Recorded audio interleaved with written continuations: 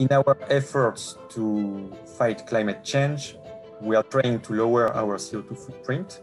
Two potential ways of reaching this goal are CO2 underground storage or using nuclear energy, which in France is the main provider of electricity and is a CO2-free source of energy.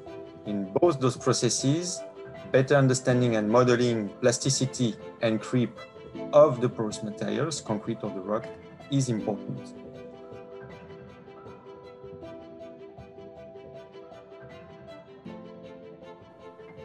Some of the topics we look forward to discussing in our track include the role of defects and pores on creep and plasticity of the materials.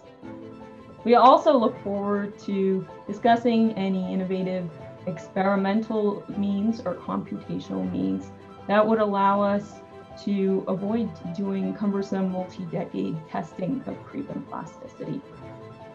Recent work on understanding how complex states of stress affect creep, such as combined thermal, hydraulic, and mechanical loading, are also relevant to the track.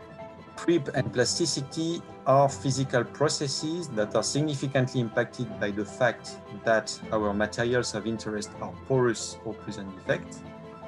And actually, creep and plasticity at least partly find their origin in the fact that those materials are porous or present defect. This is why we see this conference, the Biot-Bazant conference, as an excellent opportunity to gather two communities that are very complementary: the community working on creep properties of material and the community working on the pore mechanical behavior of materials.